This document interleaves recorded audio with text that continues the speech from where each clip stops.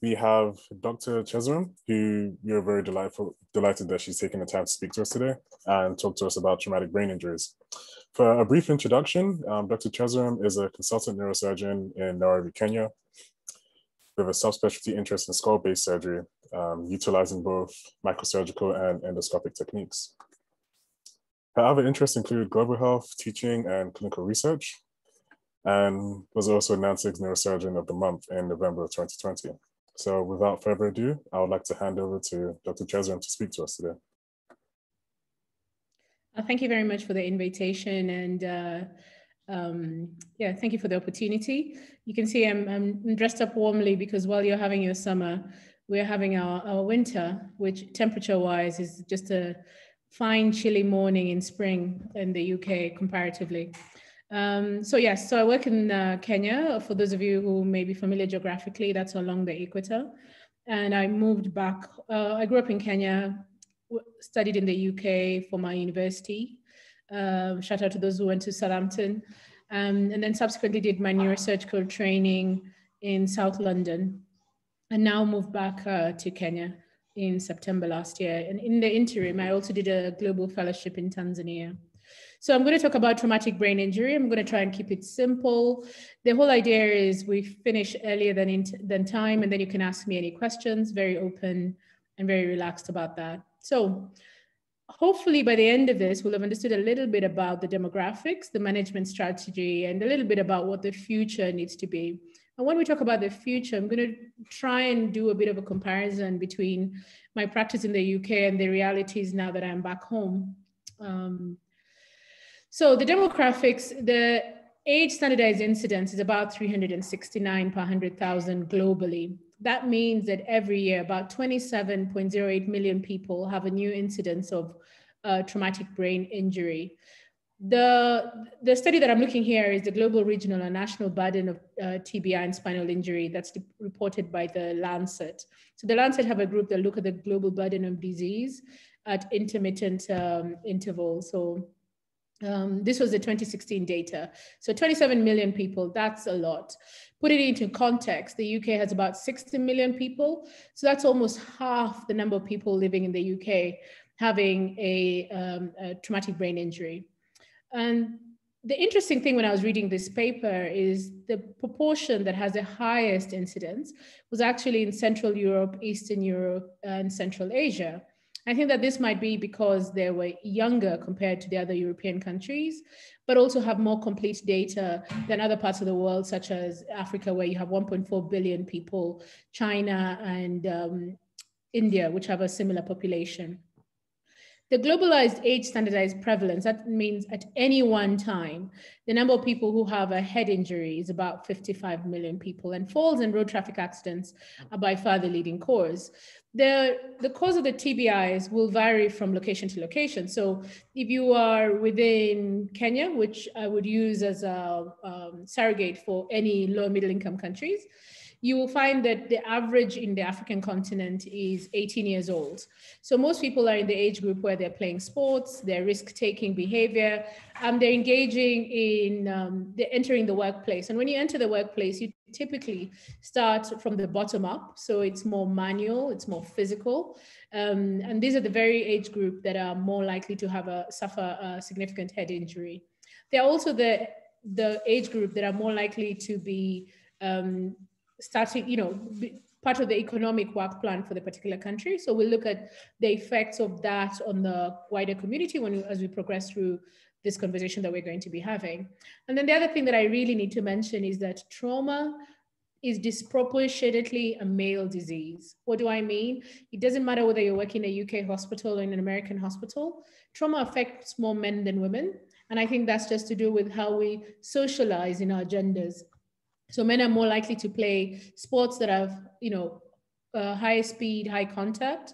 So as football or rugby, they're more likely to drive fast, more likely to have risk-taking behaviors, and also more likely to do the physical jobs that are more likely to result in injury. So if you think about construction, working in the Navy, working in the military, there's proportionately a higher number of men than women in those activities that are more likely to result in injury.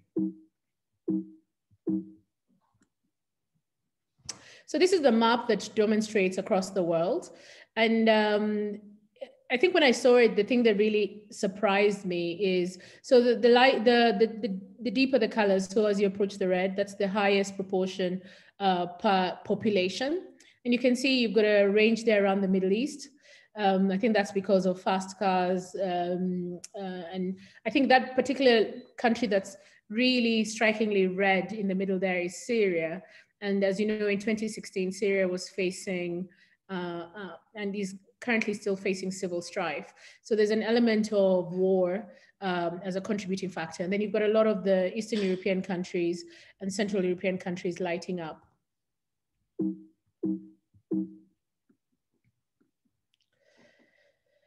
So that's a little bit about the workup in terms of, let me just go back. Oh,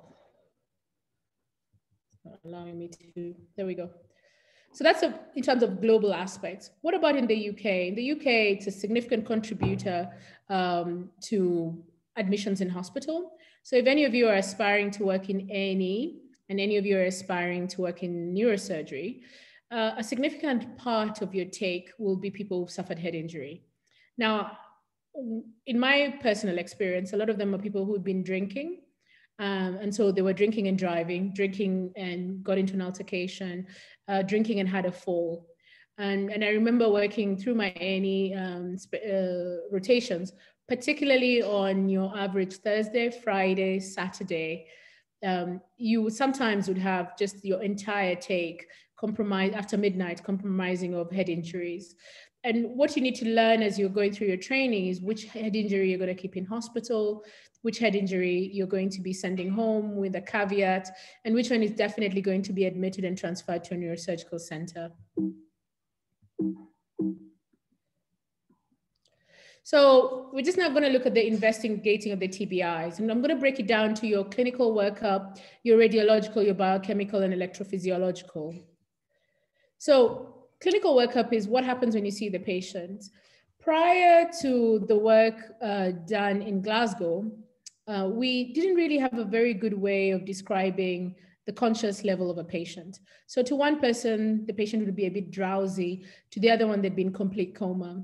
And thanks to the work of Graham Teasdale, who subsequently got an award from the Queen and got knighted, he led a team in Glasgow to develop this Glasgow Coma Score. And that's a very useful way of describing someone's level of consciousness. And it looks at three main components. It looks at your eye opening, your verbal response, and your motor response. So the minute you're working in any environment really where you're assessing neurological patients, you'll be asked about the GCS. The eye opening was divided into 4 spontaneously, like you and I, hopefully, to speech, to pain or no response. The verbal response makes several assumptions. The first is the person can hear you. The second is that the person can understand you in the language that you're talking to.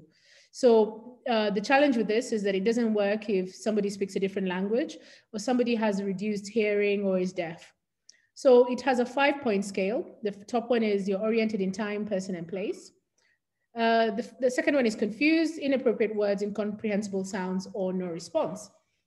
Of course, this assumes that you're not mute for whatever reason. And then the last one is the motor response. And the motor response is the most important.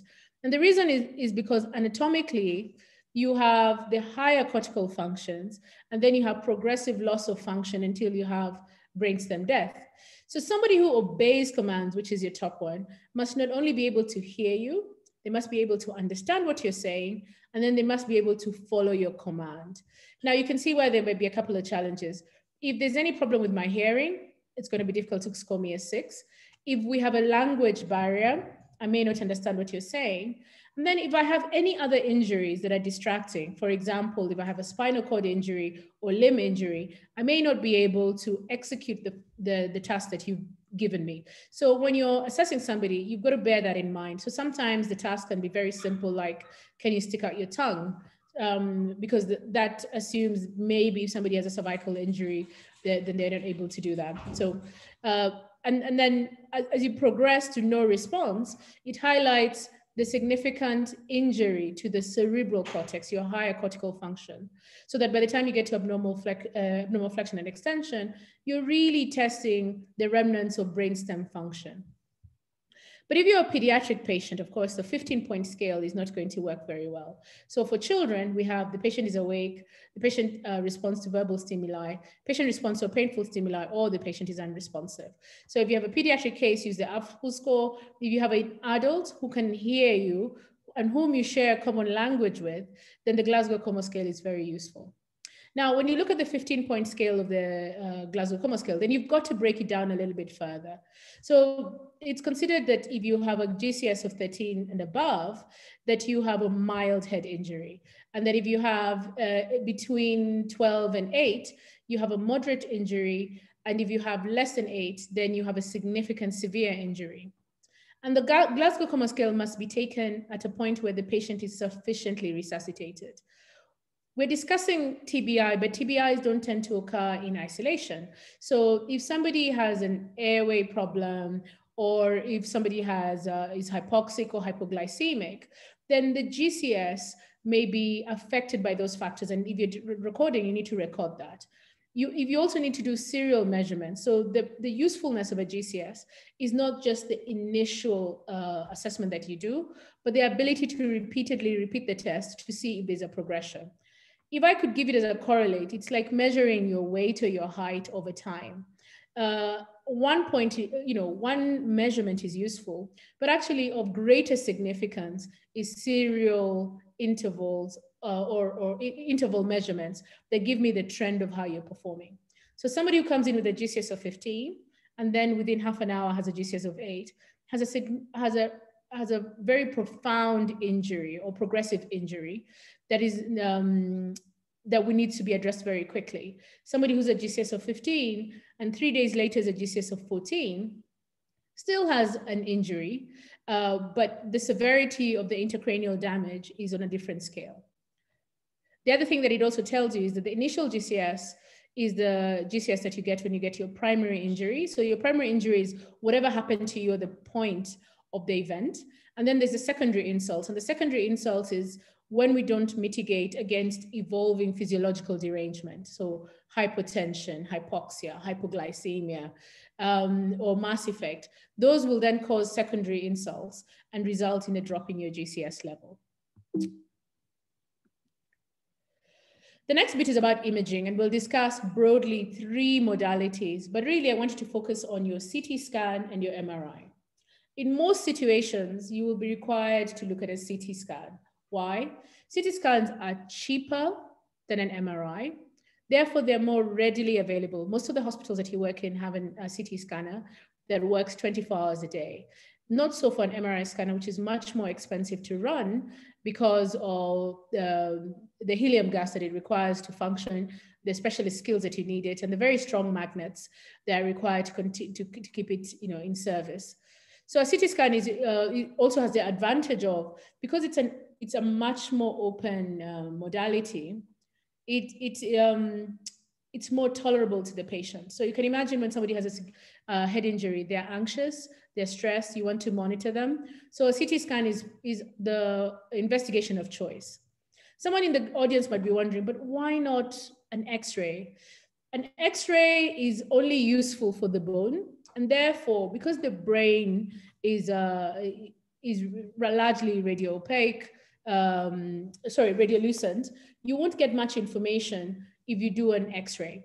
You need to do a CT scan because it gives you a 3D reconstruction and allows you to see the slices very well and construct a better image about the state of the patient. Interestingly, for those who like history, some of the earliest CT scans were done in Atkinson Morley, now part of St. George's Hospital. It's a pretty profound contribution by British neurosurgery to the wider neurosurgical community around the world. So a CT scan will show you mass effect. So if I take you through the different slices, on your extreme left, you can see a discontinuity of the skull. So it'll show you fractures, and fractures are most significant if they have communication with the skin, and there's a break in the skin. So therefore they're considered compound fractures and very high risk for infection. Very significant in the brain because the brain is an immune protect site. Also, it can result in avulsion or blood vessels or tearing of your sinuses. So if you see a fracture, please make sure you analyze the skin and underneath it. If we look at the other CT scans that we can see, on your top left, you can see an extradural. An extradural means that you have bleeding between your dura and the skull. It typically happens in younger patients because the dura is much more pliable. And the best thing about recognizing an extradural is that its early recognition and surgical treatment results in very good outcomes. The typical presentation of an extradural hemorrhage is somebody who lost consciousness, regained it, and then subsequently loses their consciousness. Typically a young person, typically a high impact injury. The second one is a contusion, where the energy has translated through the brain and causes shearing and parenchymal damage. The challenge with a contusion is that it can expand or it can cause edema around it, such as shown in that scan, where if you can appreciate that you can't really see the ventricles very properly. And that means that the brain is swelling. And we'll come back later on and discuss the Monro-Kelly. The third one at the top is the one that confuses a lot of people. And that is where you look at the scan, doesn't seem to show you much information, but your patient is clearly not well. And that highlights the limitation of a CT scan in interpreting the clinical status of the patient. So I'll come back to that. The bottom line, on the left, you have a subdural hemorrhage. Now, a subdural hemorrhage happens between the brain and the dura, so it's within the subdural space.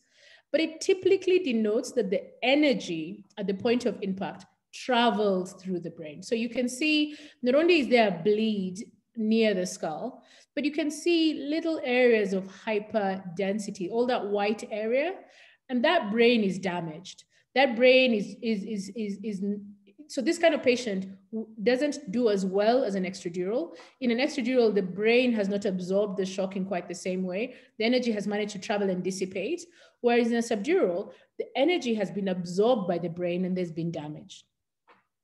The middle one on the left, the bottom one is a subarachnoid or intraventricular hemorrhage. Now, subarachnoid or intraventricular hemorrhage, the patients typically tend to be well, but there is a global damage to the brain. And so the patient, you need to monitor what other derangements and electrophysiological dysfunction this patient will have.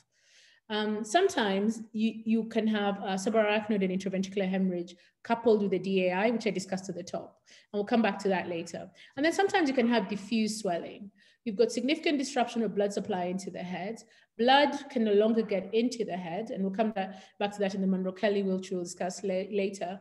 And the brain undergoes an acute inflammatory and resulting injury, and it swells.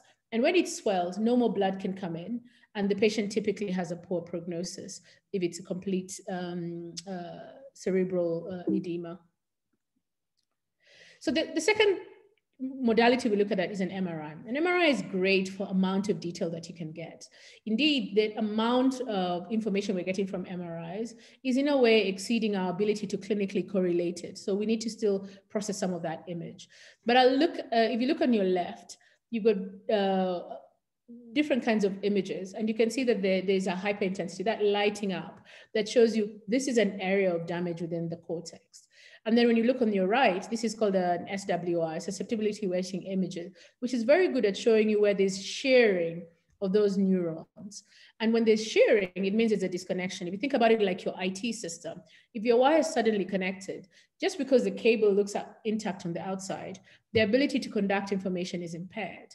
And this is where we talk about diffuse axonal injury. CT doesn't really pick it up. An MRI will give you a beautiful picture of how extensive the shearing of axons in the brain has been. And this is a good corollary for how the patient will do later. So there are three main grades of diffuse axonal injury. Grade 1 is really mild. So you just see a little bit of, you see a little bit of damage in a bit globally in the cerebral cortex, maybe a little bit in the corpus callosum, a little bit in the brainstem. Typically, this patient has had a very brief loss of consciousness or amnesia, and they rapidly improve and they're well. Grade 3, on the other hand, it's very severe. There's significant lesions in the brainstem. And these patients sometimes may not regain consciousness. Sometimes, even if they regain consciousness, they will have significant long-term neurocognitive disability. And so in traumatic brain injury, if your imaging, your CT scan typically doesn't fit the patient, it may be time to prepare yourself and the patient psychologically for a long neurorehabilitative period, which may not necessarily result in complete healing. So we've looked at the CT and the MRI. There's an intermediate where you can use perfusion imaging. And what you're saying is the blood, which is a transport medium for the substrate that are necessary for the brain and the oxygen. If we looked at the blood flow globally, we tend to just look at the circle of Willis and we look at the MCA and the ICA, but we can look at it in much more detail, the microarchitecture. And what this particular scan is trying to show us is, if you see the top half, particularly the top one on the left, there's barely an injury that you can appreciate. But when you look at the perfusion, the cerebral blood volume you can see the blue hue in the circled area.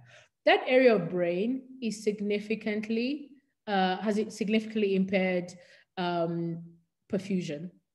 And that correlates even as you go through the day. So the first one is admission and the last one is day 15. By day 15, you can see the evolution of the contusion in your scan. And that is corroborated by your cerebral blood flow. So once again, it shows us that there are limitations in the interpretation of the imaging that we have, and we must correlate to the patient and understand that we may not have all the information at presentation. In terms of biochemical, we have two broad groups. One is metabolic dysfunction. So you've got looking at your glucose, you're looking at other metabolites that are common in the brain and cellular issues. And there's a very good paper to look at that. And the second one, which is quite important, is your pituitary dysfunction. So your pituitary is like part of your relay for making various hormones and organs function. And that, because the pituitary sits in the cella, which is a small cave-like structure in your anterior fossa, and it's connected with the hypothalamus with very friable blood vessels.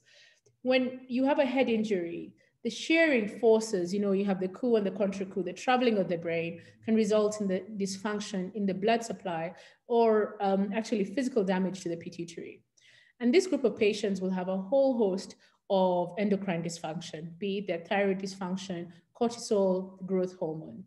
The most important one to look out for is your cortisol, because that's part of how you wake up and have energy and you have your immunity. So it's worth exploring this in various patients who are not progressing, who have multiple symptoms, to ensure that they don't have that pituitary dysfunction. So when it comes to metabolic dysfunction, there's a paper at the bottom there that I've alluded to, which looks at predictive markers of various metabolites.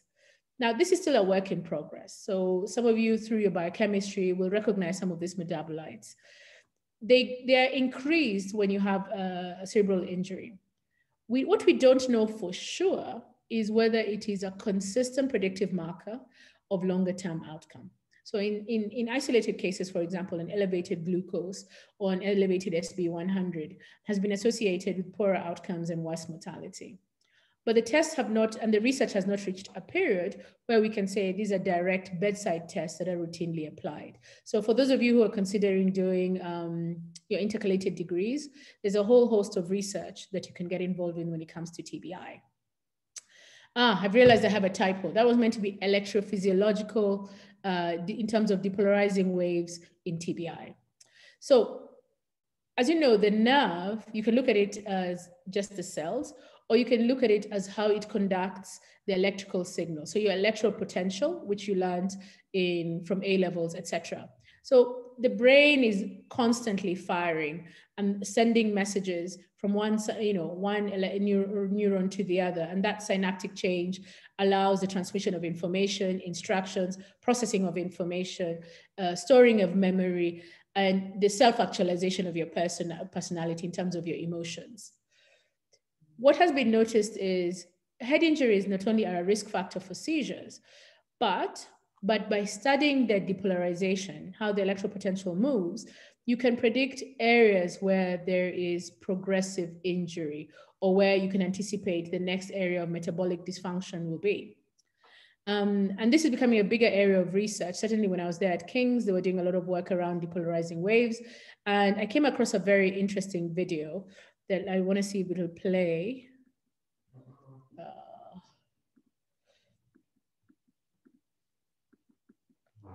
Oh, it's refusing to play.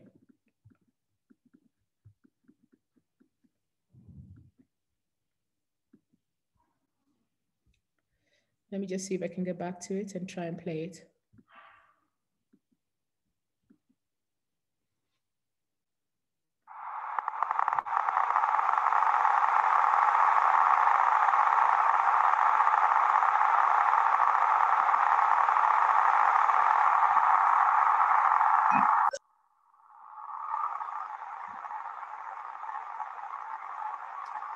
So that's normal brain waves. And suddenly you'll have a depolarization and a damping down.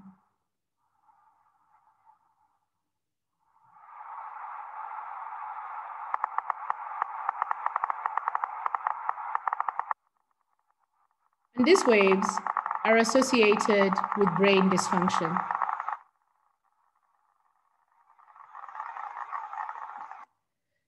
They've been aptly described as a tsunami of brainwave of the brain, where they cause dysfunction. So that's an area where there's more work to be done in doing what you might call translational research. How do we take all this information that we know and turn it into instruments or standards of care and protocols?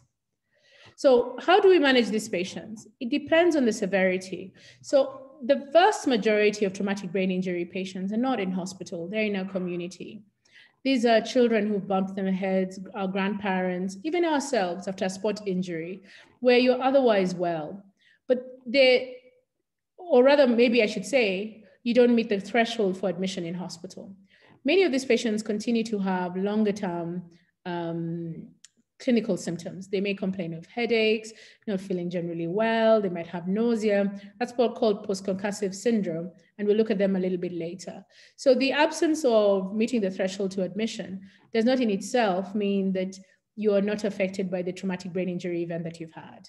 Then you have a cohort who will be monitored in the ward, and those will go to critical care. Really, the reason why you go into hospital is you require a period of monitoring or treatment that cannot be economically or efficiently be delivered at home. Yes. And what we're looking for is, what we're aiming to do is ensure that you have metabolite and electrolyte normalization. In traumatic brain injury, we talked about glucose, but the other salt that is often deranged is sodium. So many patients either develop cerebral salt wasting, where literally the brain natriuretic peptide in your brain says, you know what, we've got enough salt, and you start to lose it in your urine. And as a result, you become hyponatremic. And the treatment is to replace the fluid and the sodium. Sometimes later on, some people develop syndrome of inappropriate ADH. So antidiuretic hormone from your pituitary and your hypothalamus say, no, actually, we don't have enough sodium. And they conserve sodium, but disproportionately conserve water. So you become hyponatremic because you're effectively waterlogged. And the treatment for that is to fluid restrict. But you've got to be very careful that you can differentiate between cerebral salt wasting, where you're dehydrated, and SAIDH, when you relatively have an excess of water retained in your body. Sometimes through the pituitary, you can have significant dysfunction that results in you having diabetes insipidus. So you release too much, you have a lack of flow of antidiuretic hormone. And instead of conserving your sodium, you pee it out and you become very dehydrated. You lose a lot of water, some sodium, but mainly water, and your sodium levels goes really high. The other thing that can happen is oxygenation. So when you have an injury in any part of the body responds by increasing your metabolism. The increase in your metabolism means that you need increase in oxygen because the brain principally uses oxygen for its metabolism. So sometimes the problem isn't really that you're hypoxic, but relative to the amount of, maybe I should just look at different terms. It isn't your amount of oxygen that you breathe in, the 21%. It's how much that your brain needs. So you may have cerebral hypoxia because of the increased metabolism in your brain and the need for greater oxygen delivery. Sometimes the problem is a primary respiratory failure. So you either have a lung contusion or you have a pneumothorax, and something has affected the gas exchange. And so in that case, you are primarily really hypoxic, and that has a knock-on effect on the brain. So you get admitted because you need to normalize that. We talked about fluid balance, and sometimes the management is surgery. So this is where we come to the Monroe-Kelly doctrine. So the Monroe-Kelly doctrine really works like this. You got a box, and you got three main components. You got your CSF volume, about 150 mils for 10%. You got your blood, so blood in your arterial or in your venous circulation. And then you got your brain parenchyma, which you'll be glad to know is the largest proportion. So you're 80% brain. If you add anything more to that box, something has to leave to make room for it. That's really is what the Monroe-Kelly doctrine is about. So if your brain expands, either because there's a bleed within it, so you have a hematoma, or the contusions cause a reaction so that the brain becomes edematous, initially you'll displace your CSF, and then the blood will struggle to get into your head, because of the increased pressure. So your carotids and your carotids and your vertebral arteries are pumping against quite a lot of pressure. So you find some of these patients become quite hypertensive because they're trying to overcome the pressure within your cranium. So your surgery will offer a solution by creating room in the box. So either you put in an extraventricular drain, so you put in a drain and let the CSF drain, or you'd say, I have a focused mass lesion, so I'm going to evacuate that. So I'm going to do a craniotomy and evacuate the hematoma or burr holes. Or if it's a contused part of the area that's relatively non-functioning, we'll remove the contusion. Or alternatively, you'll open the lid, yeah? So you do a decompressive craniectomy. And on your left is an example of a decompressive craniectomy. You literally raise the skin flap, take off the bone, open the dura, and just let the brain swell. Now, is it a good idea? There's been a lot of umming and ahhing in the scientific literature about this. And there are times when we did this, sometimes when we did not. But the biggest study you need to know about is the Rescue ICP, which was coordinated from Cambridge. And what it said, so you've got two groups, the surgical group that were offered decompressive craniectomy, and the medical group who were managed by other techniques, such as putting you to sleep and putting you in a thiopenton coma. There was a lower mortality in the surgical group, although the compensation was there was a higher probability of surviving but being significantly disabled. So the red is being a permanently vegetative state, and the orange and the yellow show other significant forms of disability. However, at 12 months, even those who had been severely disabled, there was a proportion that improved in their overall function. So the argument at the moment is in otherwise physiologically fit people, we should offer decompressive craniectomy as an early strategy for managing their ICP once it becomes established that the standard initial medical therapy is not working. So, get a traumatic brain injury, what happens to you? How long will you stay in hospital? This is a very good study from the Canadian audience that looked at what your GCS meant for, whether your GCS and age could predict how long you'd be in hospital. And on the left, you can see with 11,199 patients that, so actually I should explain, there were two things that they looked at. The index is the first time you came with your injury, and the total means that you had subsequent presentation to hospital.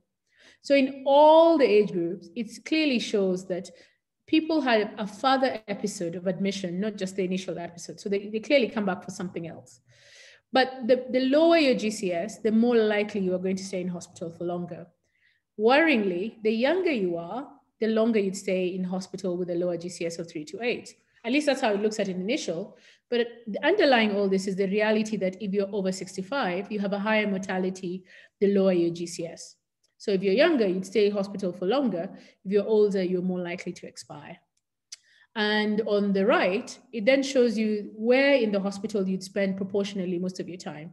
And the lower your GCS, the more likelihood of you being in a critical care space, which also has implications for cost and the level of intensity that you need. So what are the outcomes if you have a moderate to severe TBI? So remember, the moderate is anyone with a GCS less than 12, and a severe one is anyone with a GCS less than 8. This was looking at the work by CDC, Center for Disease Control in the US. You're 50% more likely to have further decline in your health and function 5 years after the injury. And you're 50%, so 1 in 2 people who survive this are more likely to return to hospital at least once. And you shorten your life by 9 years. And 55% of the survivors were unemployed. You can see that there's a 50 times more likely than the baseline in the community for seizures, more likely to get infection. And then when you look at the bottom half, you find that there's a 29% of people who are using illicit drugs, and quite a number of the people stayed at home. So they didn't really return to work. So it says 55% of survivors were unemployed. And remember, we said that trauma is a young person's disease. So there's a lot of people who lose their ability to work. So I think in the earlier bit, I talked about mild TBI doesn't necessarily mean mild and nothing.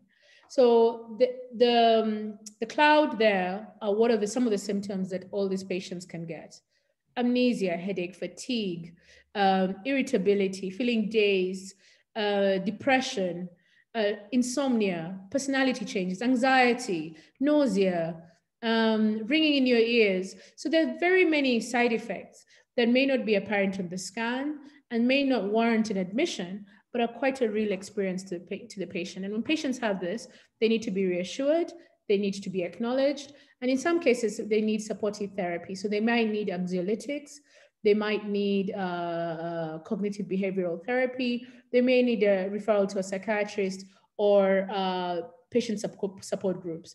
In the UK, you're privileged enough to have various charities that take care of the brain injured patients.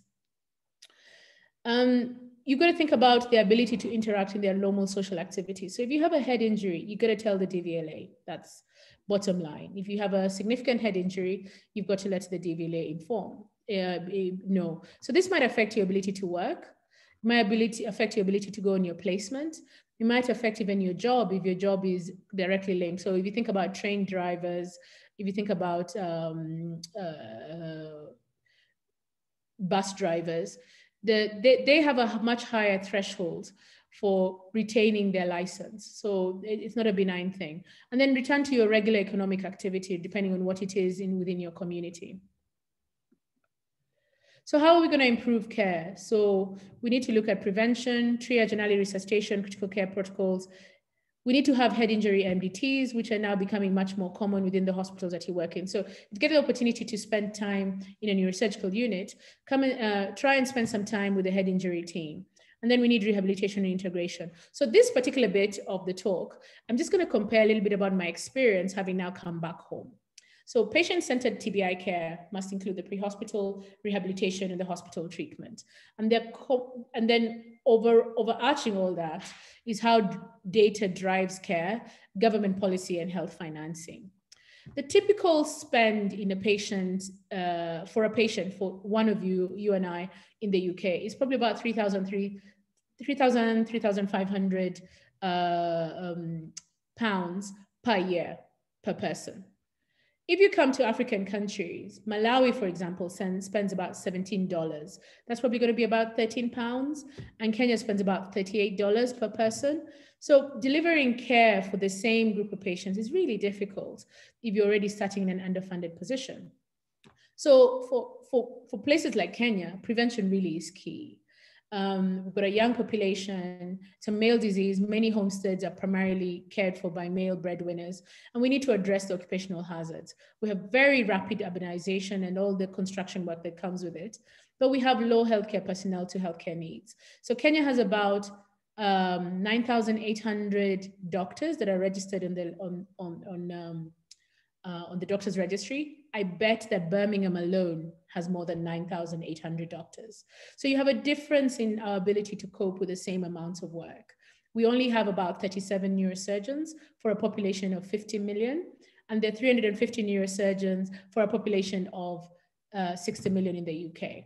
So that even if we didn't have, it doesn't take much to saturate our services because of the differences in our health resourcing. We also don't have a centralized ambulance service. So most of our patients are brought in by Good Samaritans or by family. So if we're to improve things, it's not taking me back.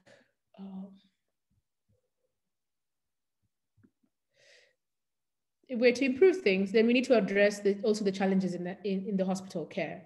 So talking about the staff, we need to have a uniform language. So when we sing the anthem, we all agree what the anthem is going to be. And that means that there are no surprises when you're singing the anthem. The same is true for when you're taking care of patients in hospital. You're going to learn about advanced life support skills. You're going to learn about advanced trauma life support skills. These are very important. And you typically have set inter-hospital transfer policies that are reviewed by various bodies within the NHS. And that has saved lives. But we don't have the same here on the continent. And I'll just show you a picture after that. So we need rapid access to skilled theaters. We don't have a centralized blood service. So many of our blood donations are dependent on family and friends. So there's a difference there in how you can quickly resuscitate a trauma patient. And most of our equipment and implements are imported. So COVID-19 has really kiboshed a lot of our supply chain, yeah? And then there's a question of who should fund trauma care. Should it be the family? Should it be the government?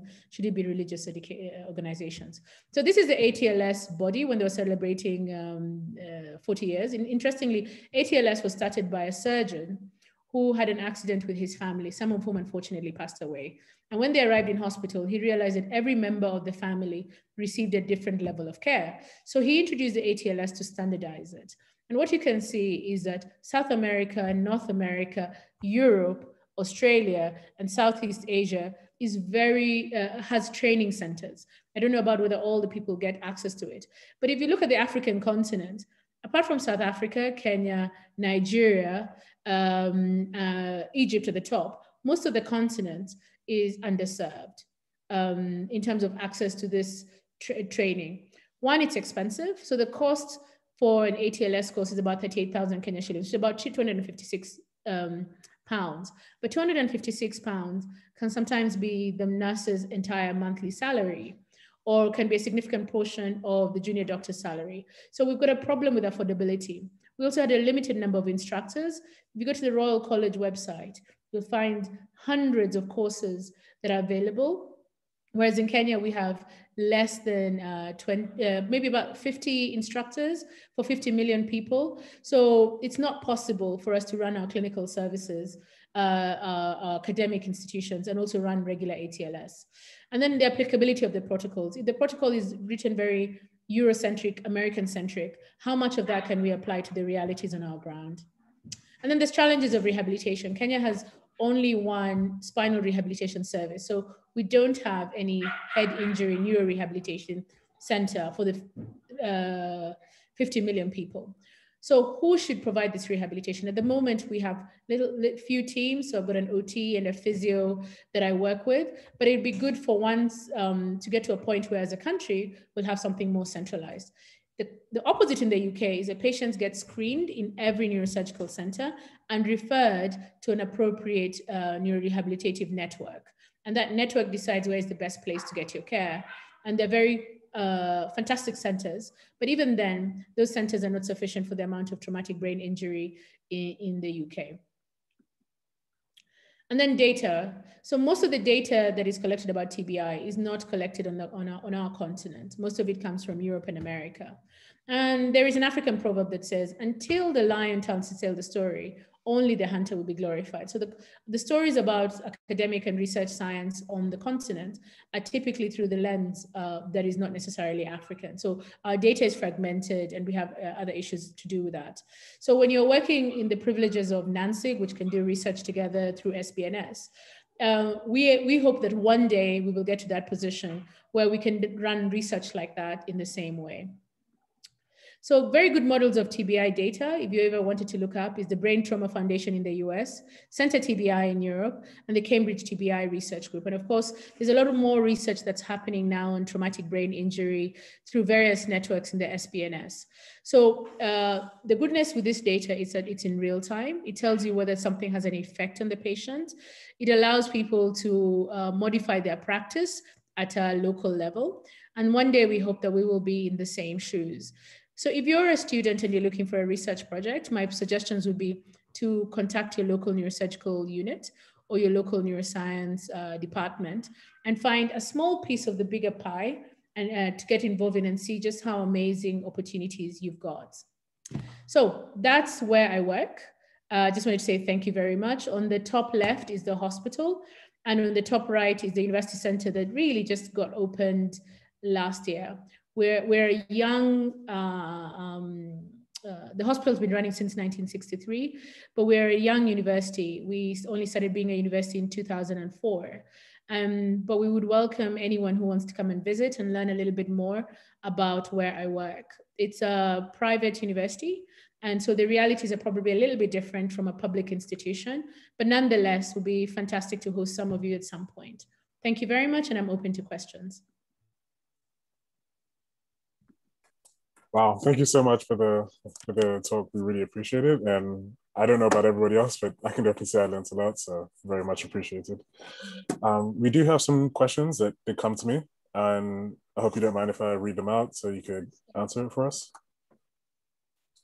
So the first one I got when I scroll up, what are the facilities like in Kenya in terms of accessibility to CT head scanners in comparison to the UK? I know you worked in both places.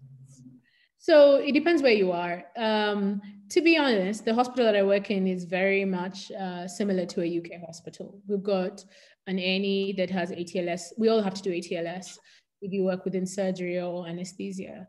I'm in the capital city, which has maybe up to 5 million people. And we have more than 10 hospitals that can receive you and process you. The issue becomes what happens once you're outside the hospital, because we, as I said, we don't have a centralized ambulance service, but we have 24-hour CT scanners in the city. But Kenya is 3 times the geographical size of the UK.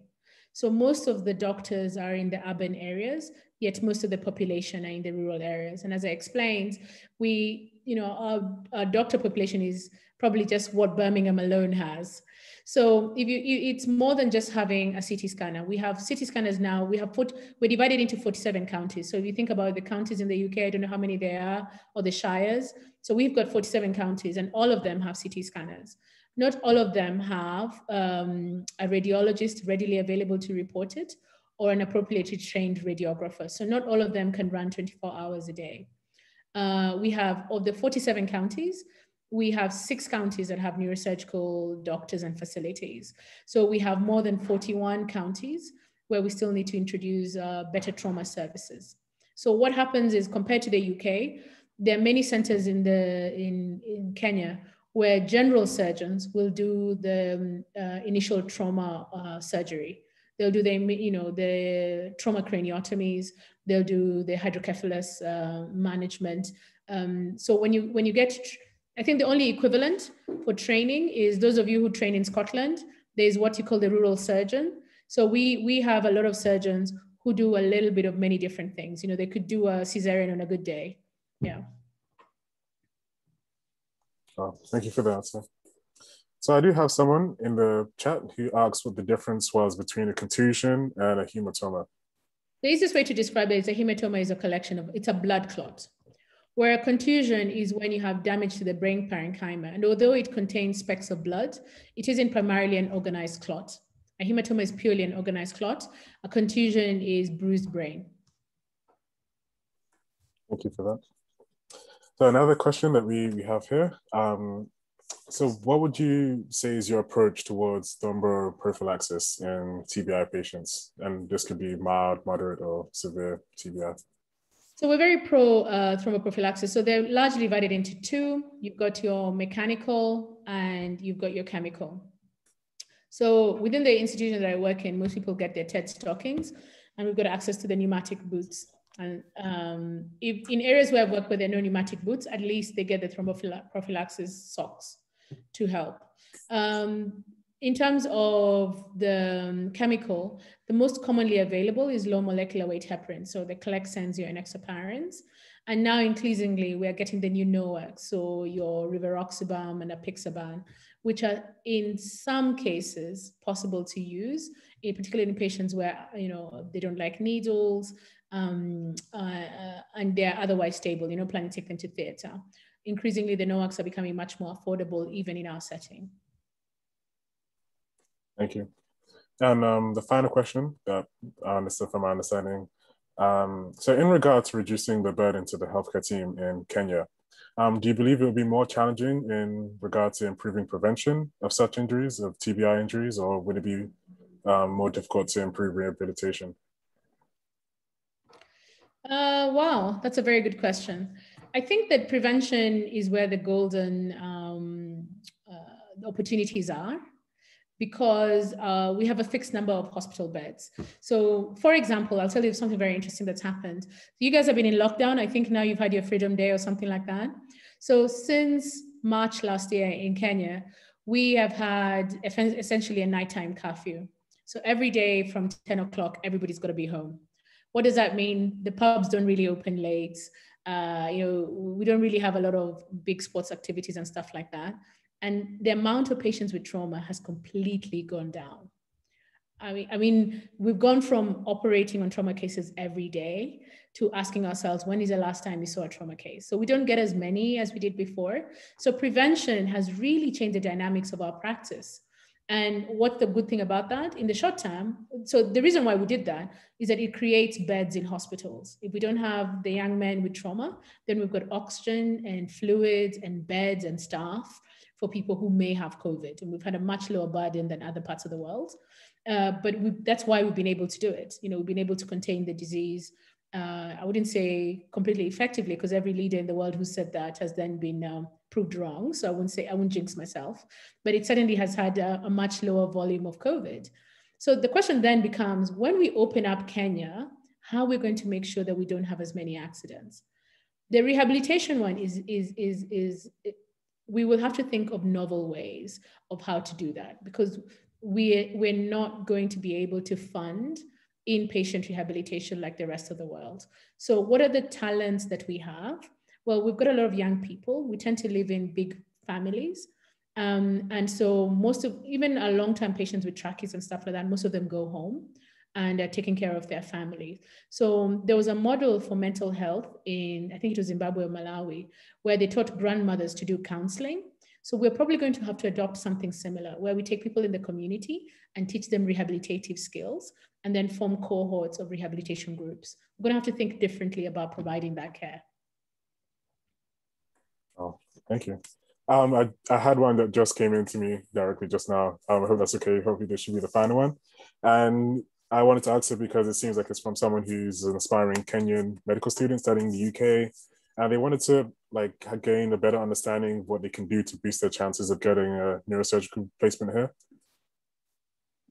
Just repeat the question. The patient, So the person who asked the question is an aspiring Kenyan medical student, and they're an international student. So they wanted to know what they can do to boost their chances of getting a neurosurgical placement in the UK.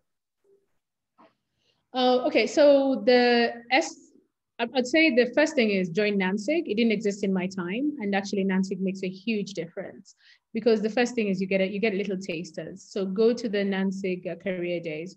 Wherever you are in medical school, try and do a neuroscience related project. Now, if you can't get in a neurosurgical department, you could do, for example, traumatic brain injury, for example, in A&E, or you could look at neuropsychology effects of a neurosurgical problem, or you could work with a neuro-oncologist and do some neuro-oncology work. Think broadly about how you're going to get some research experience, present at conferences, get your face seen around town. And then when you're choosing your F1, F2s, or your special study modules, spend some time in a neurosurgical unit. You've got 32 choices, so try and do that. Join groups like NANSIG, Incision, try and get involved in some of those publications, and then keep at it. Yeah. Amazing. Thank you so much for your time today. Really appreciate it. And yeah, thank you so much for doing our talk today. I'll take any more questions if you've got some. I think that's all that's been sent so far. If anyone has any last minute questions, feel free to send them in. But Ms. Cheserem, can I just quickly ask? Yes. Where's better for you to do neurosurgery, here or in Kenya at home? I mean, you're asking me to choose between my parents. So I didn't know anything about neurosurgery. Well, the only neurosurgery I knew about before I came to the UK was about, what's his name? The neurosurgeon from the US who wrote a book, Think Big. And to me, really, I thought neurosurgery is careers that happen to other people. So coming to the UK and getting exposed to so many different things in the NHS was just so amazing. I also learned a lot of skills that I use here. And I got to meet, the NHS is a bit of a melting pot. You will meet people from so many different cultures who will teach you so many different things. And so I'm very privileged to have had the opportunity to train in the UK. Coming back home is also quite an interesting thing because I speak the local language, I get it, and I've had good training. So I'm really enjoying my practice now. But I don't know if, so both of them have been a very fundamental part of who I am. Yeah, if I'd stayed in the UK, I'm pretty sure I'd have still continued to enjoy my strawberries and cream. But I'm here and I'm enjoying my, the living by the equator and the sunny side. Everything in life gives you an opportunity you should just take up. Oh, amazing. Thank you so much, Ms. Cheserem. Okay. You should come and visit. That's what I was going to ask. I'll probably be in touch. I honestly, I would encourage anyone to go and work in other parts of the world. And what I mean by that, it's fantastic when you go to the States, you go to Canada, Australia, but you actually have a lot in common already. So why don't you try South America or go to Southeast Asia, or come to Africa or go to the Middle East and do something that's just takes you out of your comfort zone on many levels. Yeah. Oh, thank you so much. And I'm sure there's going to be a lot of people going to be wanting to jump in that offer as well. So sounds good too. I think that's it. I don't seem to have any more questions that have come in so far. If there's any last minute ones, please send them right now so we can ask them in time. But if not, thank you again so much for the talk. We really appreciate it and we learned a lot. And a lot of people have just wanted to say thank you. They've been sending thank yous either to me or on the chat. So we really appreciate it today. Thank you so much for the privilege. Thank you. No problem. Well, that concludes our webinar today, everyone. Thank you so much for coming. And yeah, we'll be ending shortly.